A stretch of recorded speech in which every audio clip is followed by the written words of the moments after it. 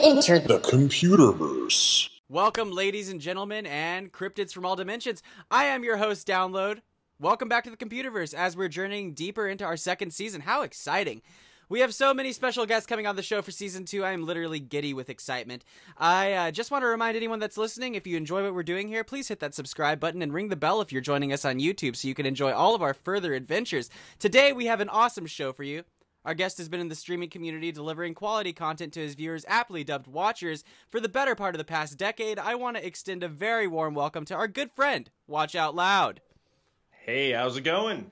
It's a pleasure to be here. Just living the dream. It's a pleasure to do another podcast with you. Yeah. I think the last one I did with you was like what, 5 years ago? Oh my God, it's a whole lifetime at this point.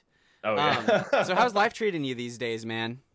Pretty good. Just trying to keep above this whole COVID nonsense. Still lucky to be able to work, and then just trying to come up with amazing content, to be honest with you. Yeah, we're gonna jump into all of that good stuff.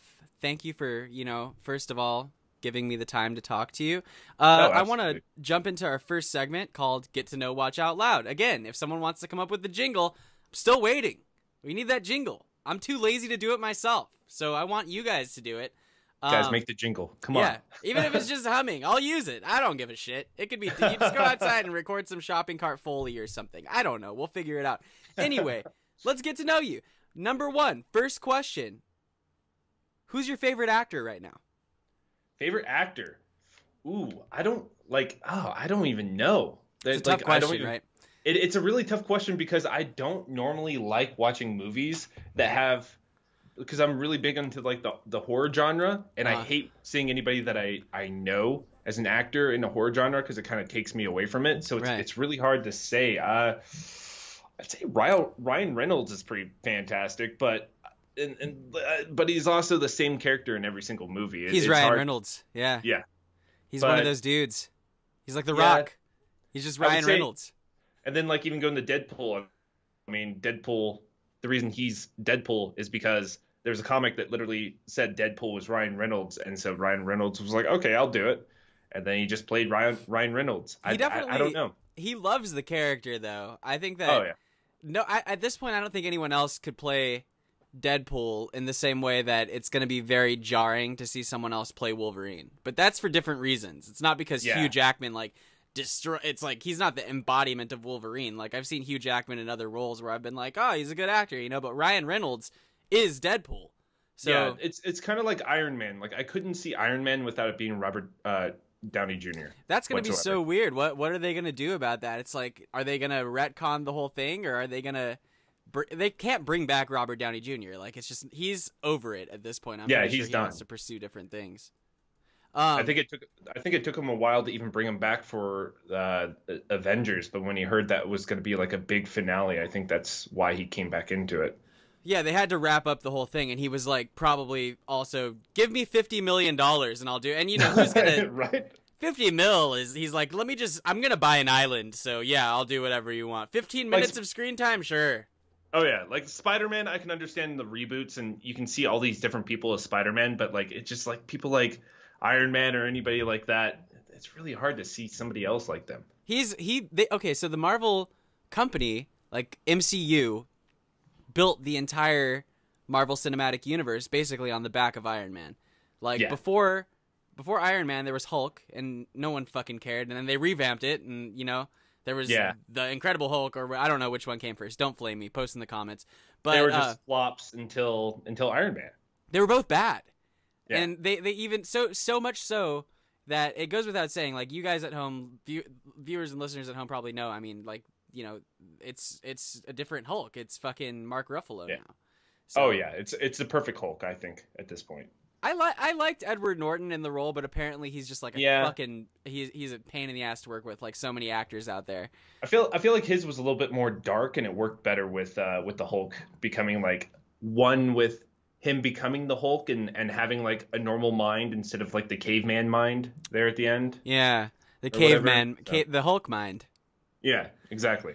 I watched this funny video about why it was about you know, I don't know, for anyone who listens at home, you probably know that I'm a big DC Comics fan, but I also love Marvel. I've even so much so, like, I've grown in my love for Marvel now because they just execute so much better than DC does. Oh yeah.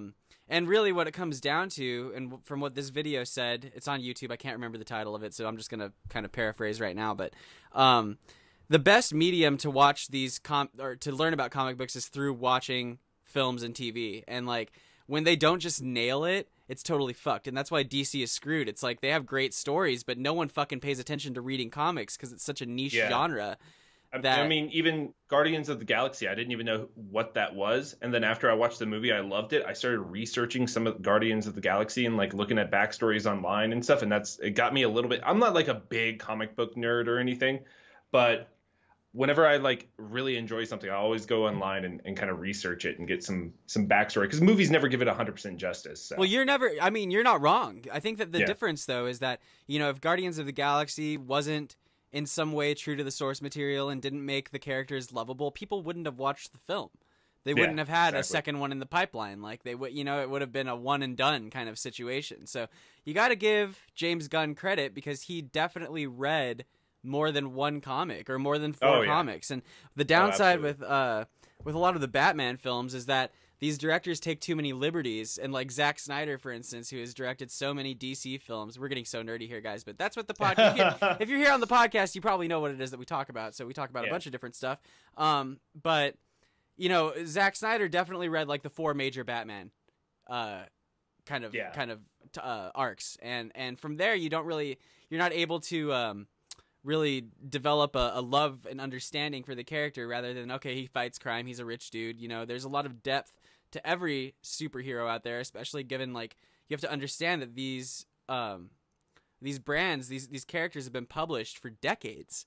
So it's almost like a person, you know, there's decades of stories and decades of dialogue and decades of character building that if you only read 4 stories, which were written not even consecutively, but respectively, between, you know, months on their own by different writers, it's not an accurate perception of who these characters are. So Marvel does a really good job, because when they come up with like Thor, for instance, which is a great example, there have been four Thor movies, I think, or the 4th one is about to come out.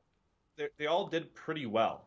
Like there wasn't, I think Hulk is the only one out of the group that didn't have good movies. I think all the rest of them, they really picked up on the like the formula of making a good movie and stuff. So. Exactly. And Hulk has not had another movie since.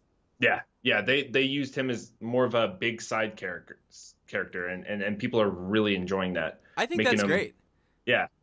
Like, because he's kind of like I guess he's not the strongest, but he has that massive strength, and you expect him just to be crazy brute strength, and it's kind of predictable, and there's no emotion behind the Hulk, and I think that's why people like the movies never worked. There was no like story development. I think that's the issue, though, is the people that made those first initial movies only read a couple of Hulk comics, so they weren't like they didn't give us very much to sink our teeth into. So what do we think? Hulk is unrelatable. But through all of these films and developing him as a side character, which sometimes, guys, is very valuable, because look at Pirates of the Caribbean, right? Great film franchise. It's one of the most profitable film franchises of all time. Yet another Disney property, right? Yeah. But the first one is so charming and such an adventure. You know, The Curse of the Black Pearl was just a total left field kind of fucking movie where that was really. I've never seen the last one. I forgot what it was. It was like the ghost guy or something. I don't even know if I don't even know if Johnny Depp's in it. He's in it. He is? Okay. This is my point, though. All right, so Pirates of the Caribbean there have been like 5 films, and we can remember the first 3 really. Those were the ones that's kind of stuck with us. The first one for sure. Like that was, and what was what was so magical about that film was Johnny Depp is the side character. He's not the main end all be all of Pirates of the Caribbean. He's just a pirate of the Caribbean, you know, and like the Jack Sparrow thing is a mysterious kind of side quest which makes the story pop. But the real story is about Elizabeth Swann and Will Turner, right? So Orlando Bloom and Keira Knightley respectively.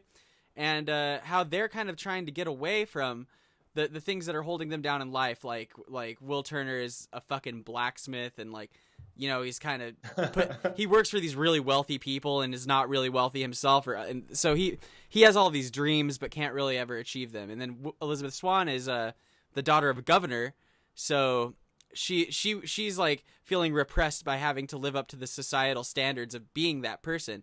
And through piracy, through becoming a pirate, you know, Jack Sparrow shows them that there's more to life. So that first film is important, you know. The second and third film are these like huge marvels of cinema. They were at the time, I think, some of the most expensive films ever made. And in my opinion, it's like they are like those Greek epic stories or whatever. Like there's so much happening, and it's like, whoa. They might be a little bit like, you know, congested with star-studded cameos or whatever, but exactly. Like they had fucking Keith Richards in one of them. That was at the hest of Johnny Depp, who was like, I based the character off of Keith Richards, and Keith Richards, Disney was like, let's get that fucker in here. But it was good. Nonetheless, it was good. There were moments that kept you on the edge of your seat. It was like there was rewatch value even while it was still in theaters. And then the fourth and fifth film came out, and basically, at the risk of, I've been talking about this for like 6 minutes, but like at the risk of talking about it for the whole show, you know, they made the whole franchise about Jack Sparrow, when Jack Sparrow should have just been the strongest supporting character through and through. And that's kind of like the thing that I think that they're rectifying with the Marvel Cinematic Universe is if you're looking at Hulk they're still developing him as this you know, this what am I trying to say? Assisting character? What did I just say?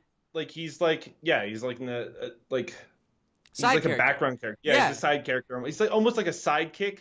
He's like the big like brute. If like a bad guy has like a big brute bodyguard or something, that's basically what he was. And then this last movie, what was it? The last movie I think was the only one where he had like brains. His train of thought. He had he could like combine them and they work together. The Hulk and then what's his name? So like I feel like if they take that, they could definitely bring him back and make like a full-on movie. That's how you especially since he's been to space and everything. Like there's so much they could do with it. Well, that was a great film, Thor Ragnarok, because they infused so many different parts of the comics. And you know, they even threw in a little bit of Planet Hulk, which people were just like foaming at the mouth to see, you know, what's it called, kind of made into a film or whatever. You said that you're a big fan of horror films. Have you seen, this is just like a left field thing, but one of my favorite horror movies right now, which is just so, it's so grindhouse. It's not really like inherently scary, but it's a total blood and guts film. Have you seen Terrifier? Oh, the Terrifier 2's just announced. The second one is coming. Yeah. Terrifier is such an awful movie, but it's an awful cult movie that you can't, like, it's so entertaining to watch. It's so bad it's good. Oh, yeah. It's so bad it's good. It's so predictable. Well, actually, no. I would say there's some parts of the first one that were, like, not predictable. I thought somebody was, like, going to survive, and then they don't survive. And there's a lot of that going on. It's very just traumatizing and bloody and gory. So it's a gore fest for sure. Yeah. That's the best way to describe it. Yeah. There's really no story plot for the most part, except for a clown. Yeah. I hope we get a tiny, just an inch of story about the clown, because like the clown, like just enough to like when the movie's over, you're still thinking about it. Like, I wonder if it's because of this, or like what if the clown is Lovecraftian or something, or I don't know. Just yeah. Something that makes your mind wonder. Like that would make the sequels so much better, and still have all the gore and stuff. He's like an eldritch monster, like summoned from the abyss. But that's where the first Terrifier, if you have seen it, that's where it really does fall short. Is there is no fucking plot at all. Is like it's like meaningless sex. It's like there's almost no dialogue either. There's almost no dialogue. And the dialogue that is there is fucking awful. It's so bad. It's like a high school film. So the thing is, if Terrifier 2 is a carbon copy of the first one, it's going to be so bad. And it's going to be near unwatchable, because it'll be more of the same, you know, but I'm super excited to see what they do. It'll be a testament to Damien Leone, the director's filmmaking skill, to see if he does give Art the Clown a little bit more backstory. And Art the Clown actually originated in what was the other movie? All Hallows Eve. All Hallows Eve. That's where the idea originally came from. But this movie, I find it interesting because it seems like it's right where the last one is. I don't want to like say too much, but right where the last one left off, where Art the Clown comes in. So there has to. Oh, okay, yeah. So yeah. If you saw the trailer, yeah, like where Art the Clown kind of like comes back is kind of the ending of the first one. I'm not really giving it anything away. There's no story, so no spoilers. So, but All Hallows Eve, I understand, is not canon. It's just like a separate like Elseworld kind of thing. It's not really the same. I mean, it's funny to think that there are all of these horror characters, right? And did you ever see that movie Freddy vs. Jason? Oh God, yeah. So bad, right?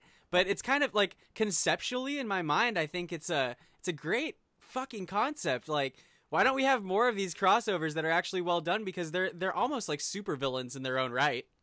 Yeah. It's like they just kill people. One big aspect was Hollywood tried to do is bring back the Monster Cineverse with they made a Dracula movie, and it was basically Dracula in like Game of Thrones. It was awful. What? Yeah, it was really bad. And then of course The Mummy, where it wasn't even a horror or anything. It was Tom Cruise. Yeah, it was more of like an adventure, and it was like even I remember Jekyll and Hyde was coming in. I was like, oh, this is gonna be cool. Nothing happened. He just got angry. It's just a guy with a anger disorder. And then finally Hollywood, they reduced the price point of making these like Monster Cineverse movies, and they finally made one. I don't know if you've seen Invisible Man. I think Invisible Man is the best Monster Cineverse movie because it's the best way in a modern way to take a look at like the Invisible Man. It's such a crazy movie. If you haven't checked it out, I would definitely say anybody that's listening or watching should definitely check out that movie. I did enjoy it. I think that was a Blumhouse film as well. Yeah, but, and they do a really good job with everything that they're involved with, to be honest. I would like to see Universal really nail all of those movies. I can't remember. See, like, that's the thing. When a movie's not great, it's not memorable. They have to make something memorable, and it's like, how do you reinvent these characters? Maybe you just don't. Maybe you just retell it in such a way that it's fucking awesome. I did see part of a Dracula series on Netflix, which I really enjoyed. It was super creepy. There was a lot of like ghostly left field stuff going on. But of course not the Universal Monsters Dracula. And I do hear, so Universal Studios is in the process of building another theme park in Florida called Universal's Epic Universe. And, one land in that theme park is said to be Universal's Monsters. So if that's the case, you know, why did you remake The Mummy with Tom fucking Cruise? Right? Like, I mean, I would like to see all of these characters come to light. I'm not the biggest fan of the you know, but I think that there's more value almost to the slashers and like to guys like Jason and fucking, I mean, there's value to all of them, but I'd like to see them in the same universe as like, you know, like, I don't know. Maybe I'm just thinking out of line, but they're all great characters on their own. The thing that takes away from it is the fact that we've had 10 fucking episodes of seeing Jason kill teenagers, where it's like, let's explore, you know, him as just like a villain. Like, that's the great thing about the comics, you know? I remember when Friday the 13th, Jason goes to, was it New York or something? Oh, God. Dude, I remember when that came out, I'd already seen one of the movies, and I was like, oh, that'd be so cool to see Jason just go in the public, and like, nobody's stranded out in the woods or anything. They just like, he's just going around fucking shit up. And they didn't do that. It was like 90% on a boat, and then they ran away through a sewer, ended up in New York. He yelled at some punks on the street in New York, threw a guy into a mirror at a cafe, and then that's it in New York. That's all he did. It wasn't like Jason rampaging on the streets of New York and just meleeing everyone with a machete. Yeah. Which is what we wanted to see. It could have just been him, like, not just going crazy, but he could have just, like, walked down the street going after him and then just taking the machete, anybody that's next to him, and just slash their throat and just keep going. Like, he doesn't care. That would give him, like, this dead feel. They just ruined it. Hey, it's almost as bad as the space one. I think, that one was even worse, because that was just, like, a total fucking ball of shit that they threw at the wall to see if it would stick. But here's an idea.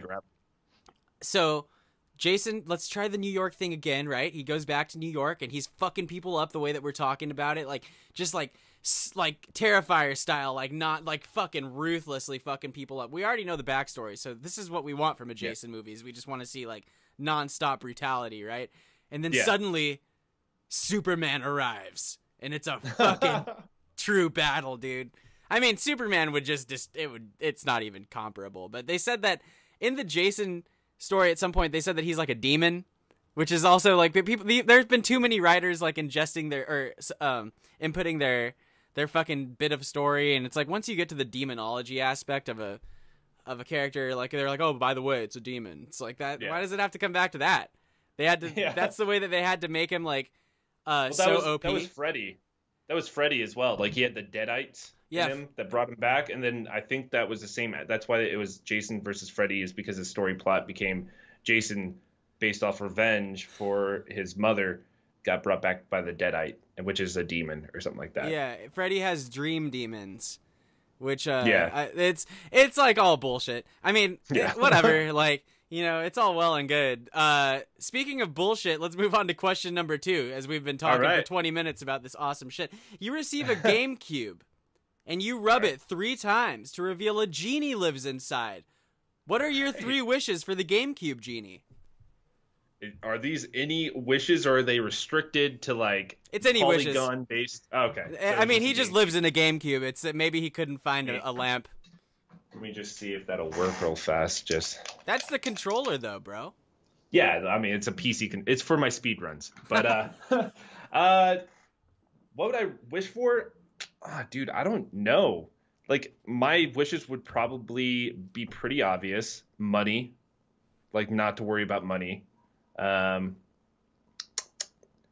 know you like when it comes to wishes based on other movies, you gotta think it out, because sometimes genies are pissed off because they're always stuck in like the GameCube or the lamp or something. This is not a Wishmaster situation. Yeah, but I feel like that's if I was a genie and I was stuck for like 10,000 years, I'd be like, I'm coming out, I'm gonna mess some stuff up. But I'd be like, I'm gonna mess with some people and kill them before their 3rd wish, and then I'm free forever. Side note, don't turn this dude into a genie. No, wish number 2, get rid of COVID. Just destroy COVID. 100%. Like, just get rid of it. And number 3, I mean, we've got billions of dollars and lots of people trying to work towards that goal. So maybe number 2 will eventually come true.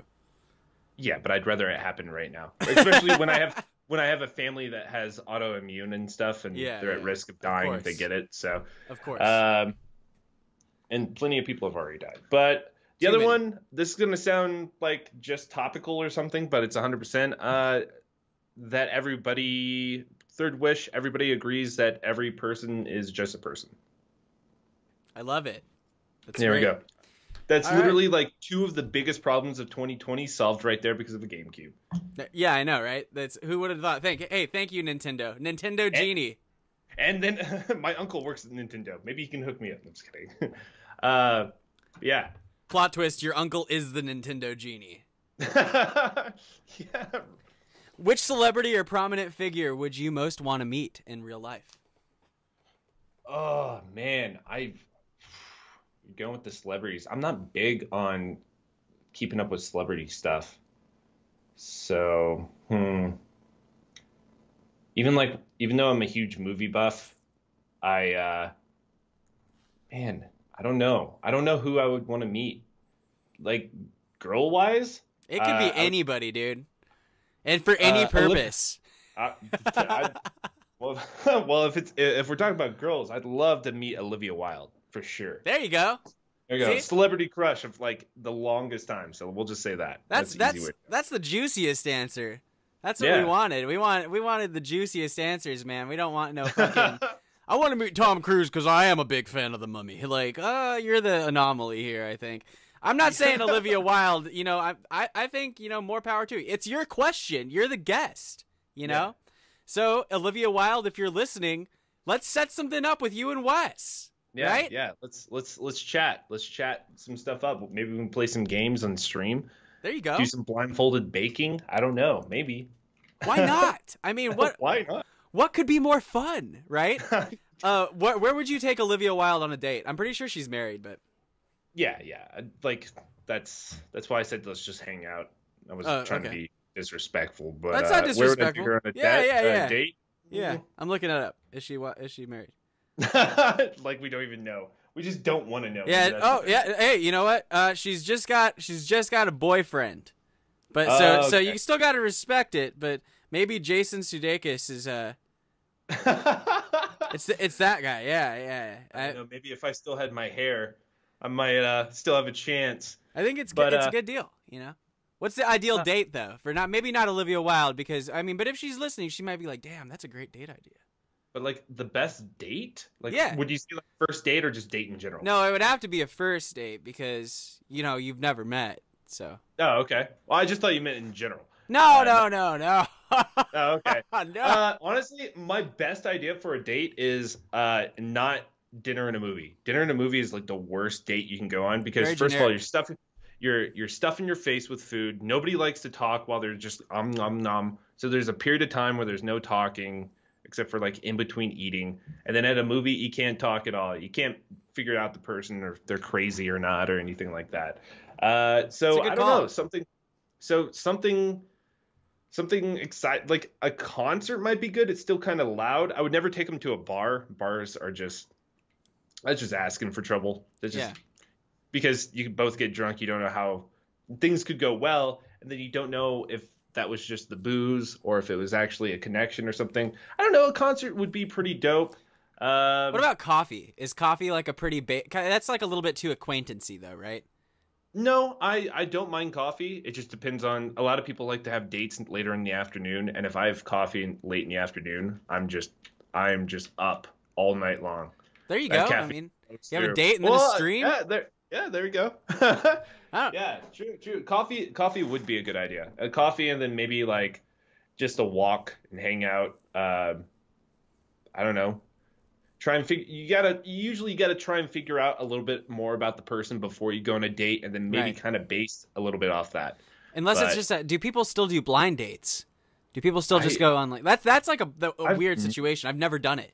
I've never done a blind date. I've never had somebody like hook me up with a date, be like, "Oh, here's a date you should go on." Like I've never had that happen. Huh. So I don't know how people do that. I'm sure there's a lot more. I want to know, I want to know how many relationships have existed with longevity from going on a blind date. I'm sure not very many, but it has to have happened. Yeah, oh yeah. I wouldn't be surprised that that blind dates would work out because, first of all, you're not like figuring out the person and then like staring at their profile pictures or anything on Tinder. Like, oh, I don't know, maybe like I'm not into this person, or like reading their profile info and being like from dating apps and such. Yeah. And being like, oh, I don't know if I like this person's point of view on this, even though that stuff might not even matter to the person at all. It's just something they wrote down. So blind, you're literally going in blind. It could work out. I could see it working out, but that completely the dating apps and the fact that we have so much social media driving things these days kind of eliminates the possibility of having a blind date though, because you can do your research beforehand. I think the closest I've had to having a blind date is I did date one person who I actually met. This is gonna sound crazy. You like the juicy stuff for the stream, so why not? I dated somebody I met in a video game called VR Chat, where you're completely in VR. Oh my god! Yeah, she actually even like flew down and hung out, and she was pretty cool and stuff. Where was she from? Up in Washington. Whoa! So yeah, it was cool for a while, but it got a little weird. Whoa! That's all I'll say. Well, what happened? I mean, we spoke for a long period of time. Like we dated for a bit, and then we just cut it off. Why did it get weird though? It just got weird. I'm just gonna leave it there. I mean, we want to know. It's like, I mean, I'm not gonna press you. If you're not comfortable talking about it, but it's like one of those situations. Like you met this person from states away, online.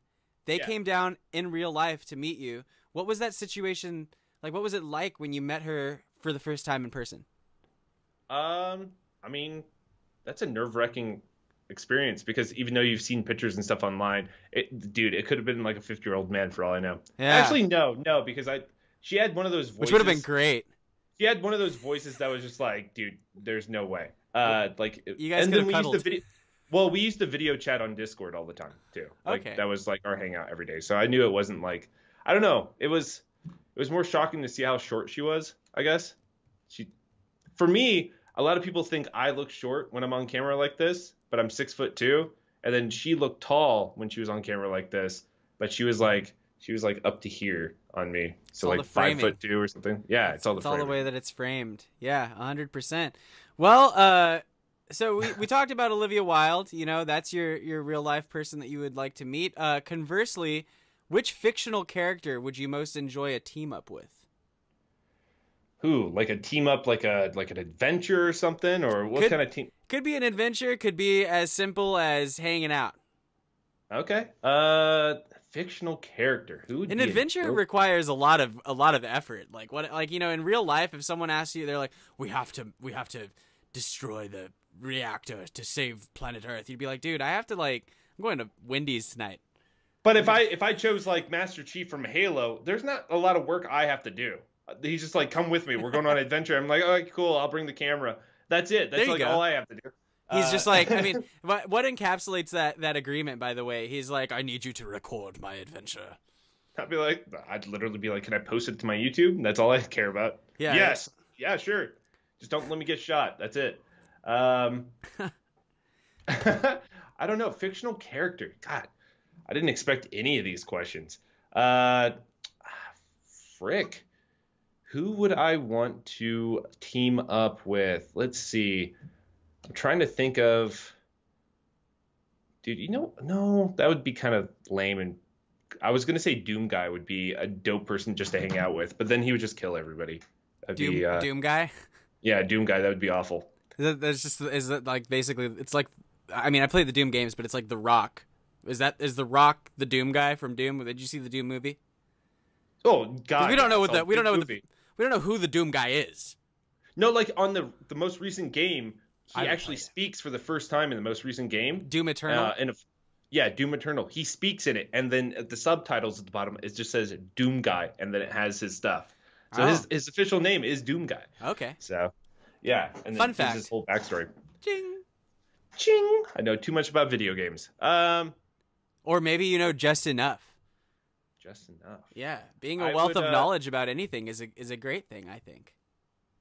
I don't know. Like, who? You know who'd be cool to hang out with? Constantine. John Constantine. I love paranormal stuff. I'd love to see all that kind of like anything online, movie wise or anything. I don't know why that popped in my head. I would love to hang out and be Shia LaBeouf basically in the movie. Just hang out and watch all these demons get fucked up. That'd be pretty dope. So it's my understanding that, Justice League Dark, John Constantine is a big part of Justice League Dark, is coming as a show to HBO. So that should be pretty awesome. I actually saw, I don't know if it's the same show, but I've been on YouTube, I've been getting like recommended a lot of clips with John Constantine from some animation and stuff. Oh. There's one. Yeah, I don't know where it's from, though. I don't know if he had his own show. There was a new Justice League Dark movie that just came out. So it's probably from that? Came out this last year. It was pretty good. It was super gritty. I mean, you wouldn't expect it. It was, God, what was it called? It was called Doom, I think. Bear with me. But, yeah, I really enjoyed it. One thing that DC does right is they have their animations, and they're fantastic. Oh, yeah, their animations are top tier all the time. It's because people actually read the source material. Yeah. So I think that they have they have some people that it's Apocalypse War, I believe. Justice League Dark Apocalypse War. So Apocalypse. Is that the one with Darkseid comes in, or yeah. It's the sequel to the first Justice League Dark film, and both are really quite good. Would recommend if you haven't seen them. What's your top tier fast food? Top tier fast food. I don't know. Is pizza considered fast food? Absolutely. No. Is it? Pizza. Is it? It depends on what kind of pizza, right? But the thing is, yeah, because I would say Peter Piper is my favorite. I've been very, very sad because Peter Piper, I found out, is a branch off from Chuck E. Cheese. It's the same company that owns Peter Piper and Chuck E. Cheese. and Chuck E. Cheese is going bankrupt. So I feel like there's a chance we may lose Peter Piper. I mean, why is that your favorite? I don't know why. It's just a flavor. It's I think it's the sauce or something. I can't get enough of it. I think last year there was like a pizza day, National Pizza Day, and I just went to Peter Piper and I ordered like 4 pizzas, played a bunch of pizza-based video games, and just ate a bunch of pizza the whole time. Wow. It was great. It was a fun time. Peter Piper Pizza is quite niche. For anyone that's not located in the Southwest, there are only locations in Arizona, California, New Mexico, Texas, and Mexico. Chuck E. Cheese, of course, is everywhere. And I believe that Chuck E. Cheese was originally developed as a side project from someone that worked at Atari. But I might be... Really? Yeah, don't quote me on that. I believe that's the case, though. Peter Piper Pizza is owned by Chuck E. Cheese, though. Wow. Oh, it's owned by Apollo Capital Management, which is kind of an umbrella company. So yeah, that just... It's an option. Like with those news... Yeah. These people were like, we got to get into whatever the pizza gaming empire is. We got to pick them up, right? Venture capitalists. Grab this one. Yeah. But if that company goes under, there's a chance that, like, I'm sure... it wouldn't rock all the Peter Pipers. There'd still be franchises. Probably, that would still stay open. Kind of like Blockbuster. There's still a Blockbuster open. The world's last Blockbuster. Yeah, and they've got like all kinds of attitude. They like talk shit to people. Oh yeah, their Twitter is amazing. I love it. on the and then there's Wendy's Twitter, who is also equally as savage, but they have many locations. I feel like Wendy's Twitter has dumbed down a bit. There was some kind of drama not too long ago, and somebody really called out Wendy's, and I really haven't seen them be savage ever since. They fired their savage PR social media manager, whatever. Yeah, you're weak. Get out. They were like, dude, you couldn't stand up to this teenager. What's the deal? Maybe they were out for the weekend and they got sick or something. I have a Chuck E. Cheese down the street, but you can't go to Chuck E. Cheese unless you're accompanied by a child. Is that correct? That's correct. Also, during quarantine, when I was stuck being at home for a month and a half, like work shut down, everything, I didn't want to go to grocery stores. This is like the height of COVID. Right. So I was ordering a lot of like DoorDash and stuff. Uh-huh. And I noticed that there was a weird pizza company on my DoorDash. It was like Cabanelli's Pizza or something like that. Cabanelli's Pizza. I also read an article that Cabanelli, or whatever the name is the name of the mascot chef from Chuck E. Cheese, and they were changing their name on the app to Cabanelli's Pizza so people would actually order their pizza. Whoa, what the fuck?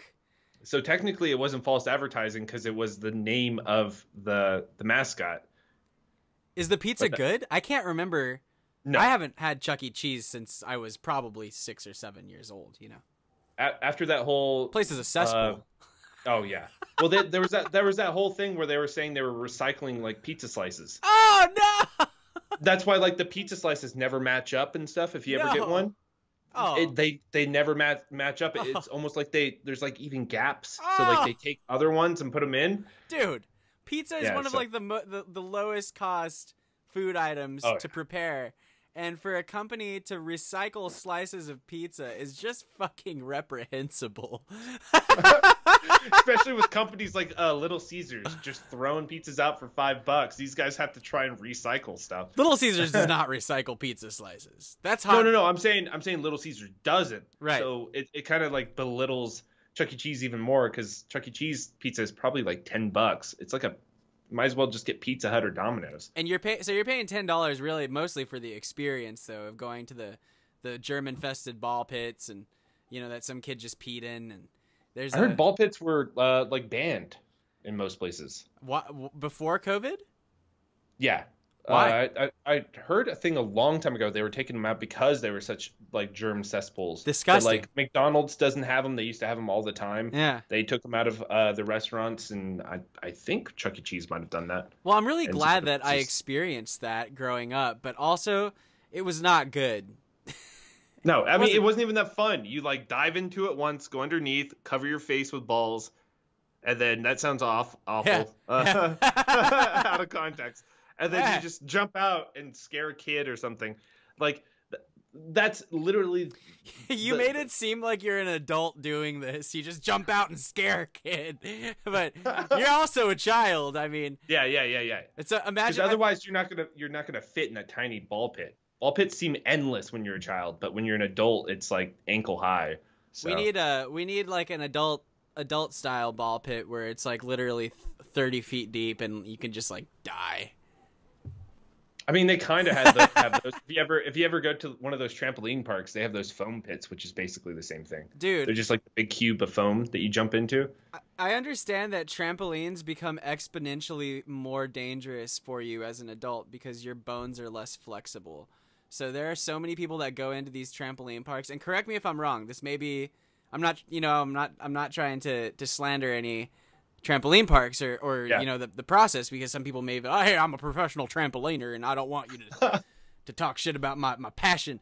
But how dare you? Yeah, how dare you, Download? But so yeah, post in the comments if I'm incorrect. But it's my understanding that adults go to these places, and if you're not extremely well versed in trampolining, you could very well end up walking out or crutching out of there with a fucking broken leg. Or I mean, a lot of people break bones on those things. I mean, I went to one not too long ago because they opened one here not too far away, and I just wanted to check it out. And was it just so fun? It was fun, but I did walk out with a limp, but not because of like bones or anything. It was just I was jumping around in a place that didn't have they had swamp coolers, not AC. And it was like starting to become summer. I think it was like last year. Yeah. So I was just exhausted, and my muscles I haven't used in forever were being used. So I was just sore and feeling old for the most part, but I didn't break or sprain anything. I love that they're called swamp coolers, by the way. Yeah. That is like they just sound awful. Yeah. Yeah, basically that's exactly what I was going to say. It just sounds like, oh yeah, just turn on that cooler that we use in the swamp. This is my other character voice for today. That's it. Just the hick that southerner. Doesn't care. Yeah, the redneck that doesn't care. So, yeah, go ahead. I was gonna say, I think the other name is evaporative cooler. Yeah, but swamp. It's a swamp cooler though. It's what we use for the gators. We use them for all them gators in there. Turn on that there swamp cooler. The gators are getting hot. Every swamp cooler has a gator inside of it. Comes with a free charge. Yeah, well, actually, that would just be an added incentive because you really want those alligators when you buy the swamp cooler.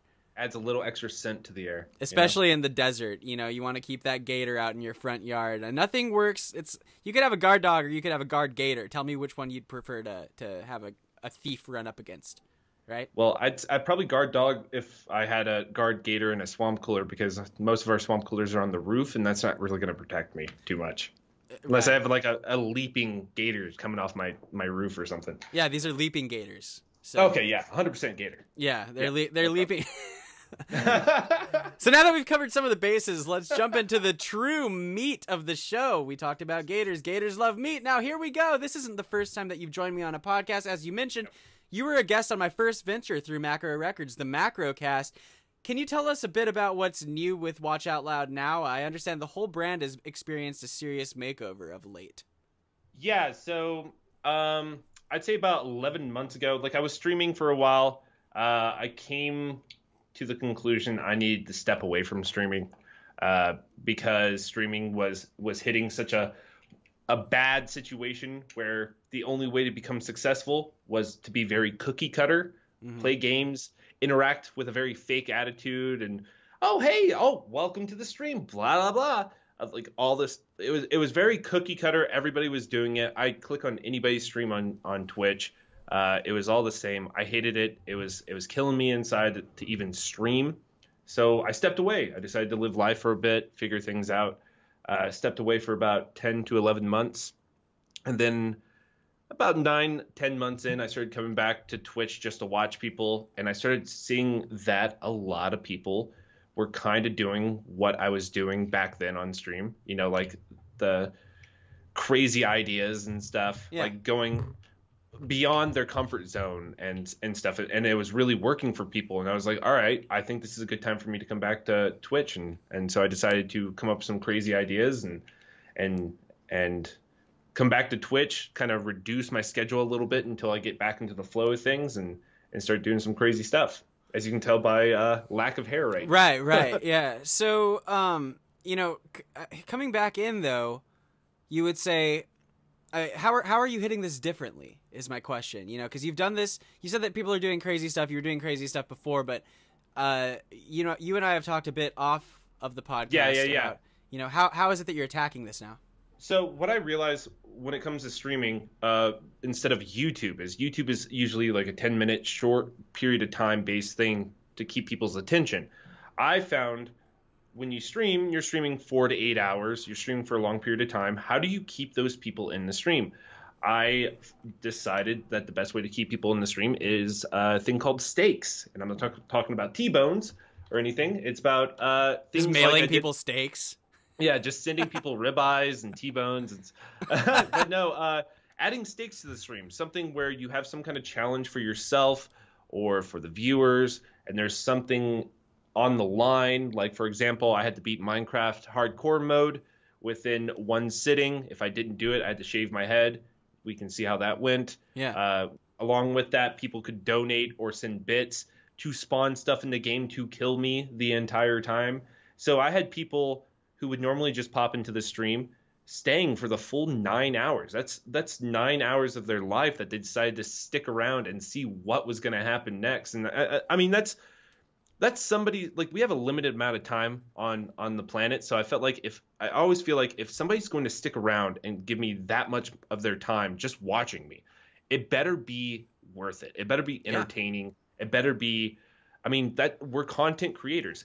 There should be content. It shouldn't just be playing video games. If you want to watch somebody play video games and just commentate every now and then, go to your friend's house and watch them play Halo 4 or something. Yeah, we're kind of past that now, right? It's been done. Yeah, it's been done, and so that's why you see a lot on Twitch. There's a lot more people doing things like that aren't video game based, or if they are video game based, there's more to it. You know, there's, like I said, stakes. I see a lot of people adding stakes to things, and people love that. They eat it up. It's almost like a drama or something like that. They never know how it's going to come out. It's phenomenal. It's a lot of fun to do too.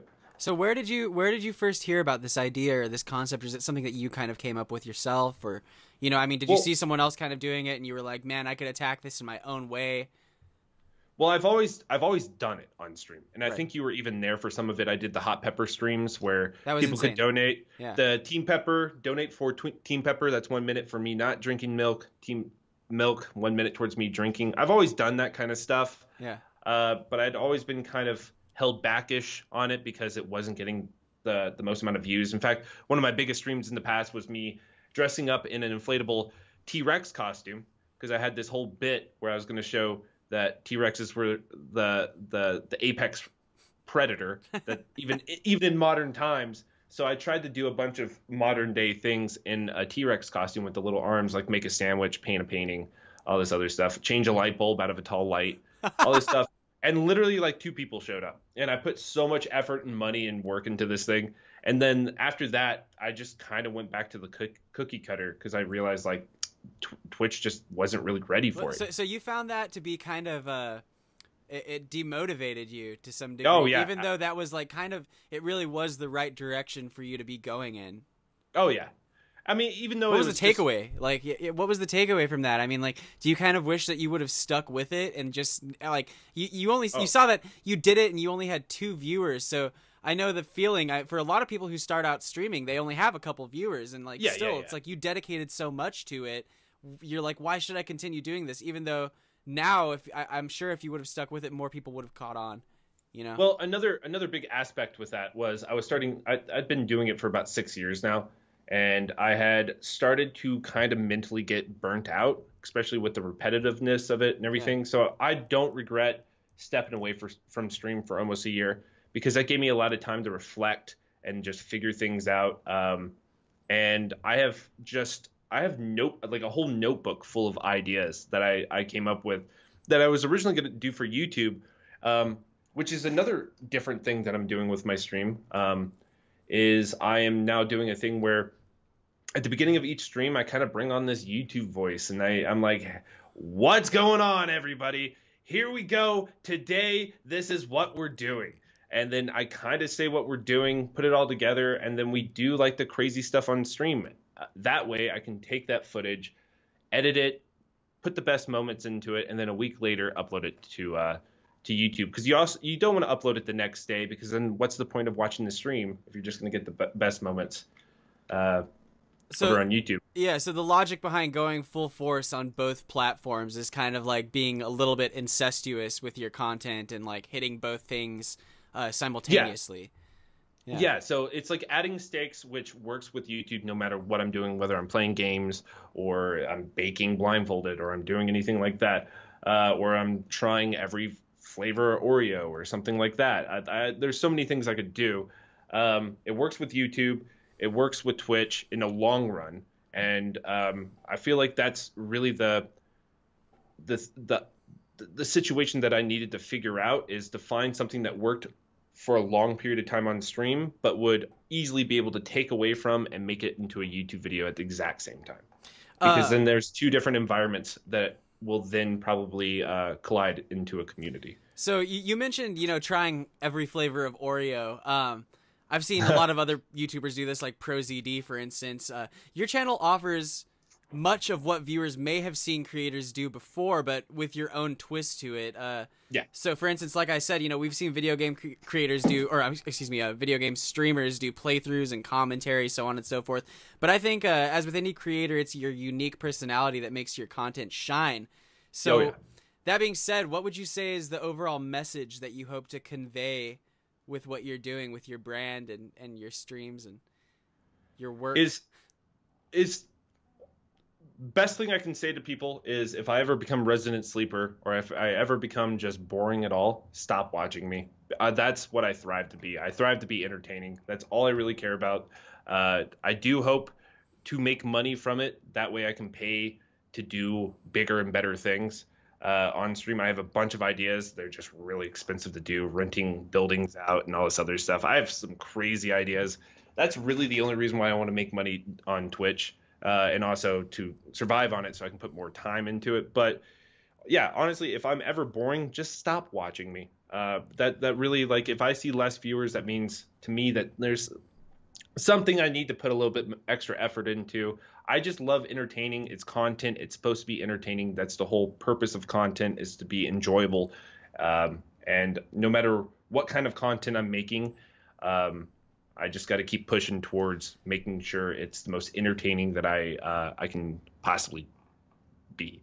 So you want to entertain people. Let's go a little bit deeper with that, though. What is your motivation behind that?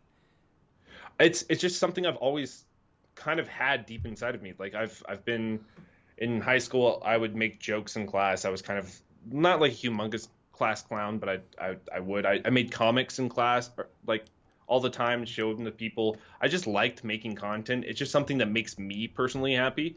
But also with the fact that like what I'm doing is still in it, I would say it's infant stage, with people adding stakes and making good content.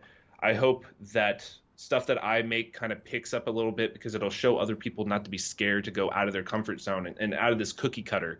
And we could see Twitch kind of evolve into a much more wide range, more interesting platform than just somebody playing Fall Guys or the biggest, or Valorant, or whatever the big game is right now, or Fortnite. Because I would so love to go to Twitch and literally just click on a random streamer and just sit there and laugh, because it's just the crazy entertainment. And you don't get a lot of that on Twitch, even today, even though there's a lot of people doing it. That's what I kind of hope to get from it, is a lot of people just seeing that it, I guess, in a way works, or that it's enjoyable, and then hopefully they personally aren't too scared to go out of their comfort zone and what they believe in, and then they go for it. So you invite people to attack it from their end, kind of with you as the inspiration, or as a proof of concept for whatever it is that you're doing. I mean, like with them putting their own twist on it as well. I mean, it's kind of a chain of inspiration, if you will.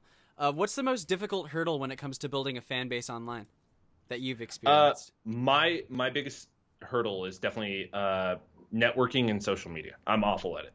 I've always been awful. I even have a Discord. My Discord died long. In fact, I'm about to reopen a new Discord since my last one died so bad, and try and bring everybody I can over and try and start keeping up with that, which is kind of like a forum kind of Skype type thing. Yeah, you do have a dedicated fan base, though. I mean, there are people who have been watching Watch Out Loud for years. Oh yeah, I mean, when I came back, what was it, a week, 2 weeks ago? Yeah, somebody came in that has followed me since 2013, and they were like hanging out in all of my streams and stuff. 7 years. Yeah. 7 years of being a watcher. Yeah, that's exactly. Pretty substantial. As someone who built their fan base, fundamentally off of gaming, do you have any major criticisms of video game creators currently? Like based off like what kind of games they're making or anything? Sure. Is there anything that irks you? Yeah, too many battle royales. I'm so sick of them. I'm so sick of people. It's what bothered me when it came to Twitch, this whole cookie cutter platform. I understand it. If it's working, there's going to be other people that are going to do it. But we had, I think it started with DayZ Battlegrounds or something, and then H1Z1, and then Fortnite came out, and then there's Valorant, and then now Call of Duty has one, and now there's the one that's Fall Guys. Fall Guys is kind of fun though. What is a battle royale for the uninitiated? It's literally, it's like a mass group of people going into a map, usually getting dropped into a map or something, and it's last one standing wins. So it's like it's going in. Is Fortnite kind of one of those situations? Or? Yeah. Fortnite is 100% a battle royale. So it's go get weapons and just shoot everybody until you're the last one standing. So it's very.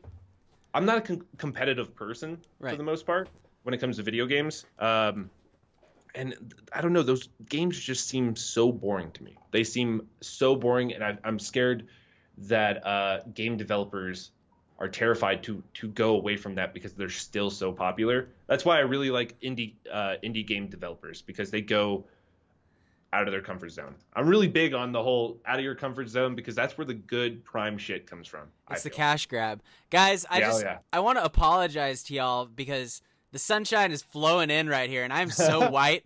I just noticed that. I'm a ghost. You can barely see my face. What the fuck? I'm really sorry about that. If you can't, I'll try to. That's like a little bit better. I mean, whatever. We're here for you. We're not here for me. Okay. So I touched on this with Gutex in episode 1. I'd also like to get your perspective. Aside from content creation, do you spend any time digesting content on YouTube purely as a consumer?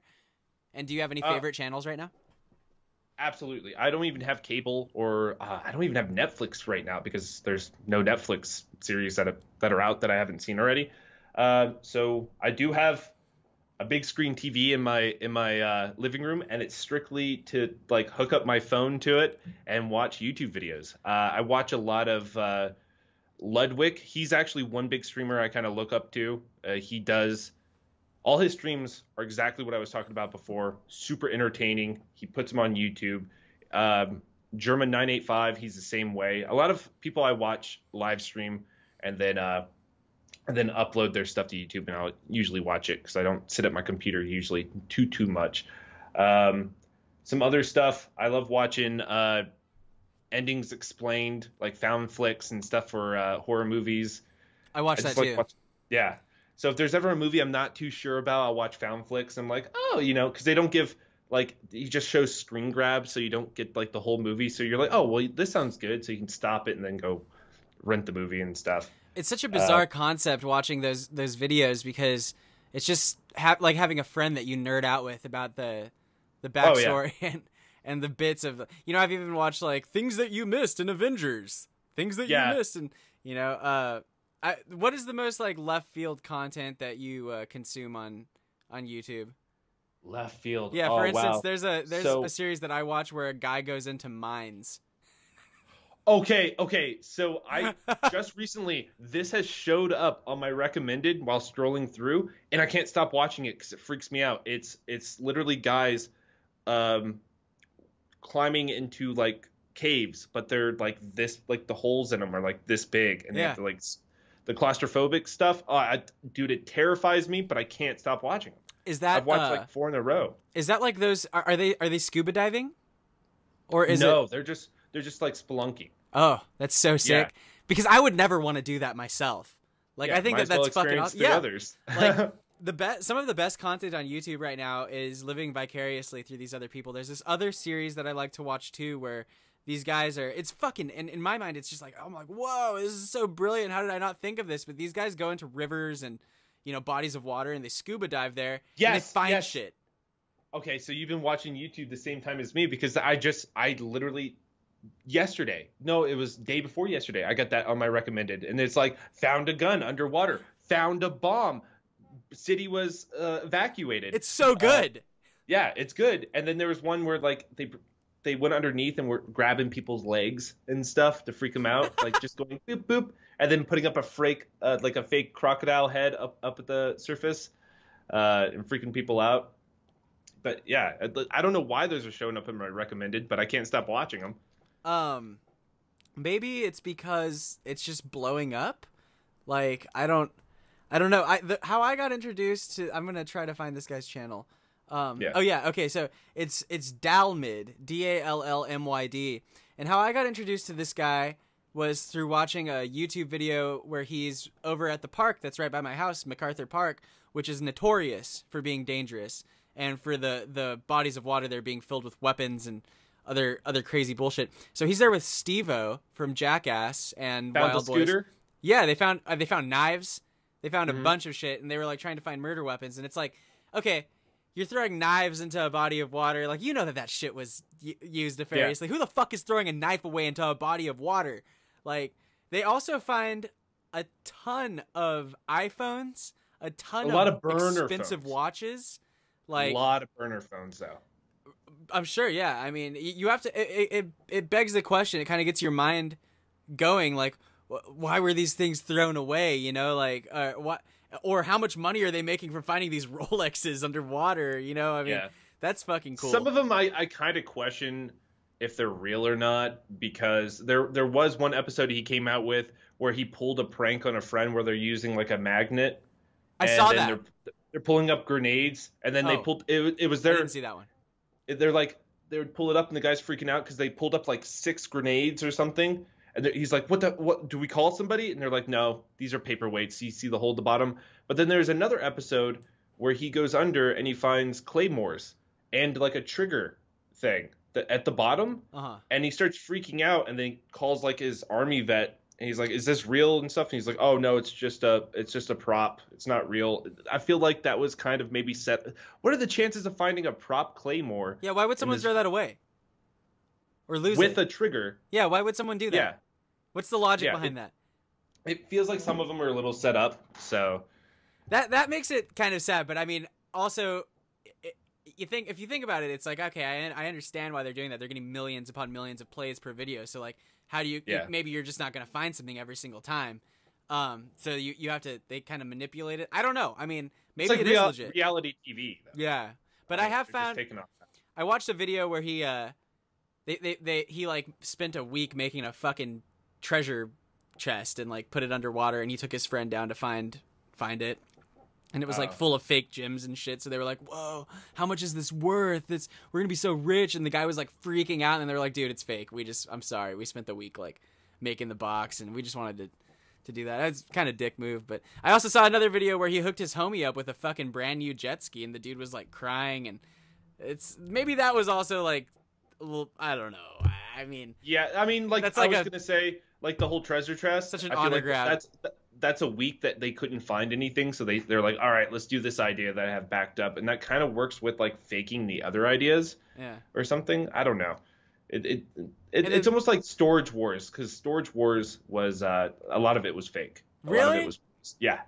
But I understand that you can go to storage facilities and like purchase. I mean, you probably mostly are gonna find junk. No, the stuff they found in there, like the crazy stuff. One of the guys came from the show and said, yeah, they placed a lot of that stuff in there before they opened it.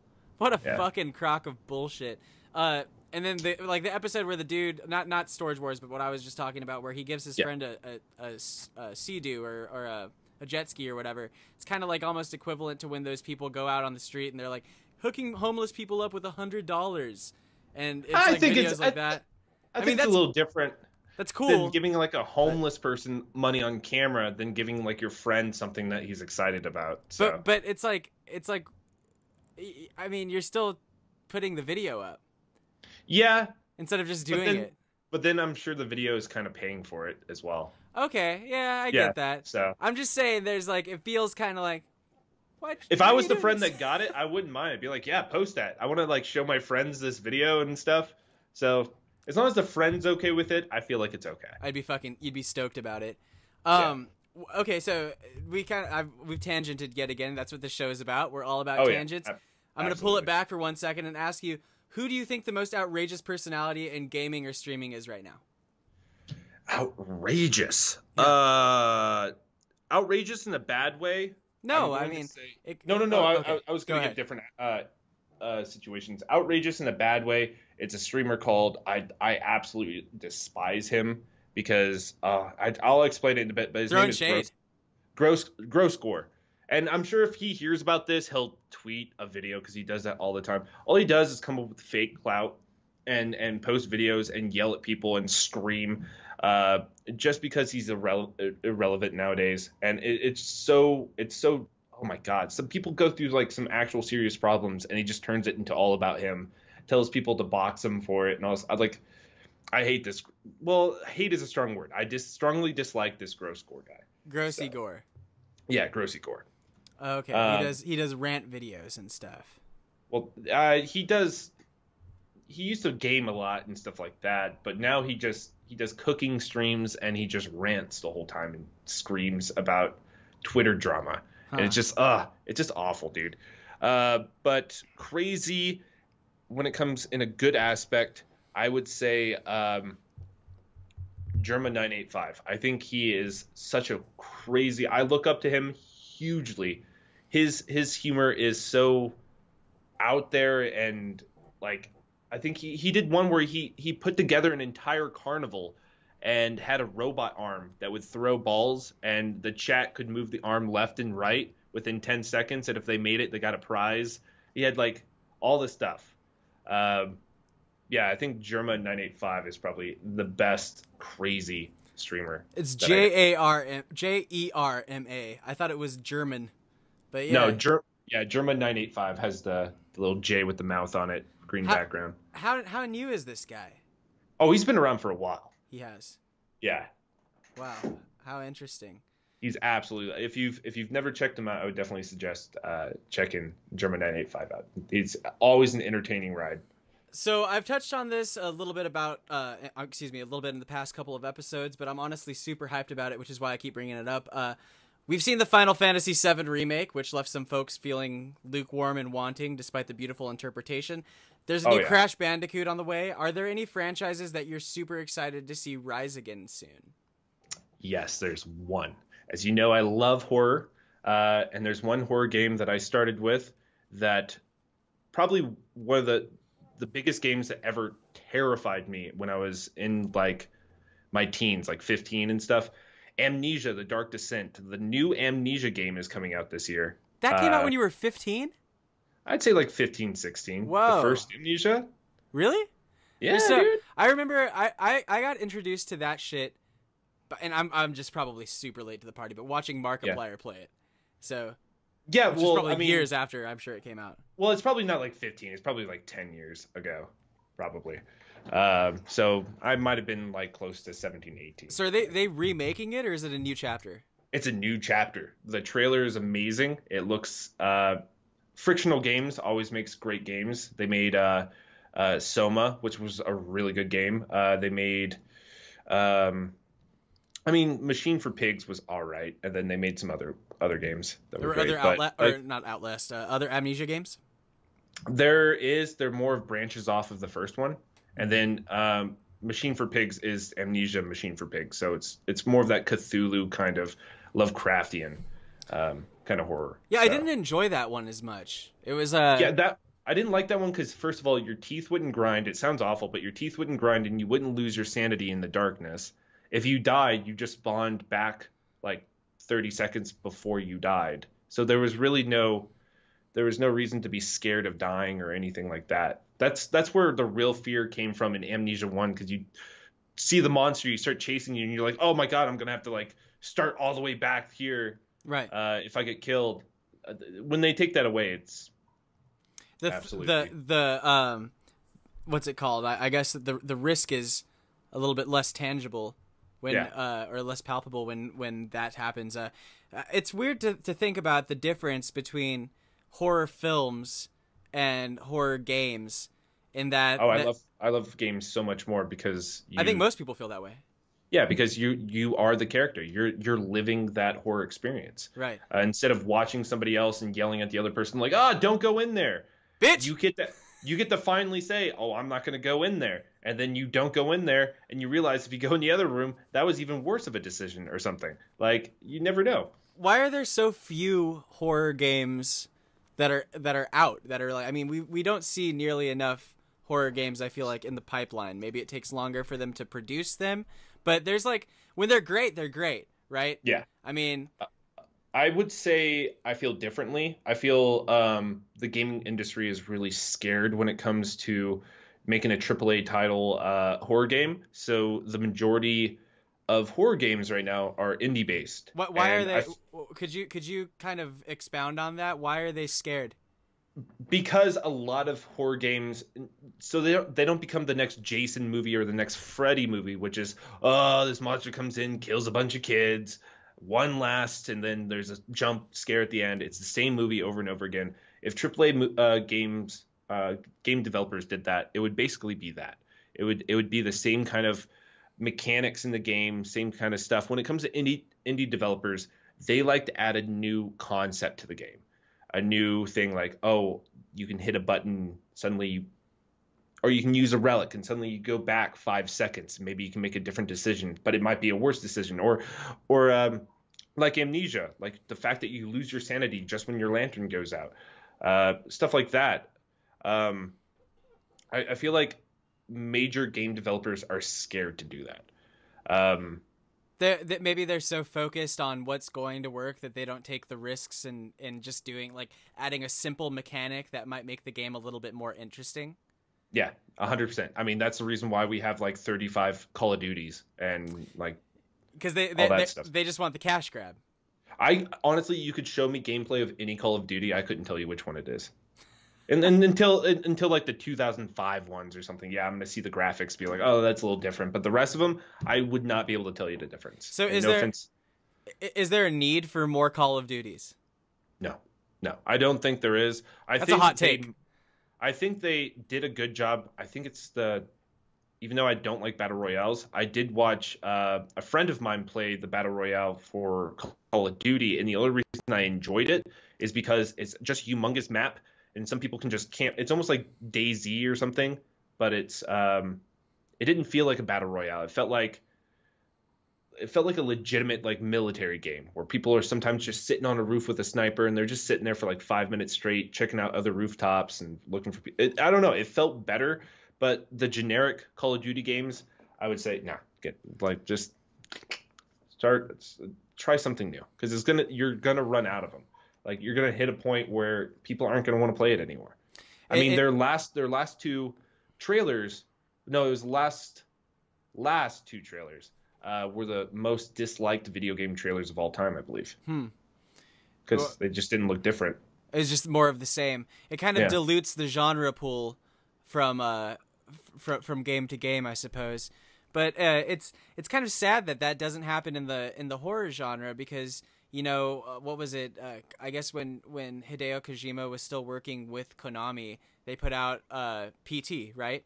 And beautiful. Yeah, which no longer exists. You can't play the game if you don't already have it previously downloaded anywhere, I suppose. Unless, or maybe there's like, you can get it from a port online or something rather. Well, no, somebody actually completely remade PT from top to bottom for PC, and you can even play it in VR now. Okay, but the idea behind PT was that, you know, obviously playable trailer. It was supposed to just get you like your palate ready for what was going to be the new vision of Silent Hill.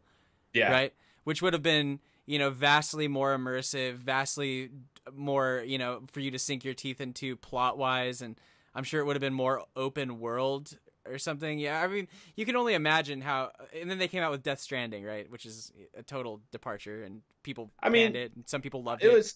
It was fun for a couple hours, and then it just became like I droned. I was like drooling, and my eyes were just dilated. I was like, "What am I doing?"